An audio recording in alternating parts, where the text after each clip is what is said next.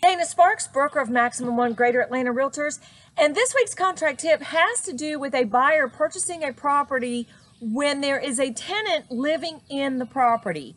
So if your buyer is an investor, typically they already know there's a tenant in there, or they're actually looking for a tenant in the property. But the issue is, if you have a buyer who is purchasing a property as an owner occupant to actually live in that property, and there is a current tenant in the property, couple things you definitely need to take care of and manage as you are negotiating and writing your offers. So number one, the contract clearly states that a buyer does purchase a property subject to any and all encumbrances and leases that go with the property. And that is stated in the title warranty section of the purchase and sale agreement. So as you're showing a property, if there's someone living there and you have knowledge that it is not the owner, and typically that will be in the showing instructions of the MLS, then obviously, or maybe not so obviously, but there is a lease somewhere involved with that person living there. If your buyer if their intention is to actually live in the property, him or herself, then you need to find out all the information about the lease. Number one, you need to specify the lease in the contract.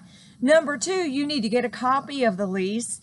Number three, you need to address the transfer of security deposit and so forth and so on. Because the issue is, what happens if that tenant doesn't vacate? At the time you go under contract, let's say the seller says, well, the tenant will be out, the lease is up, the tenant will be out the end of this month, so forth and so on. Well, what happens if the tenant does not vacate and it is time for your closing? Do you have a copy of the lease? Are you all of a sudden going to have the responsibilities of evicting the tenant, if that is even allowed for in the lease? You need to have a copy of the lease to make sure you know what the landlord's and tenant's responsibilities are with respect to the lease. There may be provisions in there for the tenant to stay in the property. You're not sure what the notices have been agreed upon, or extensions of the lease, so forth and so on.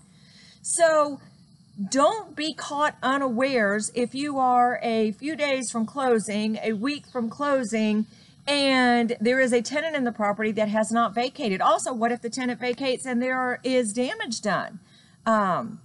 Anyway, there's all sorts of issues. So if you're working with a buyer whose intent is to live in that house and there is a tenant in that house, you have more work to do. You definitely need to reference the lease, look at the lease, evaluate the lease, address the security deposit, address any damage, address any potential eviction proceedings, or address that prior to closing. Make some of these issues contingent upon the tenant having moved out prior to closing, so forth and so on. So definitely take a look at that. Don't just ignore the fact, and don't just, if the seller says, well, the tenant will be out by the end of the month prior to closing, there's all sorts of issues with tenants vacating leases.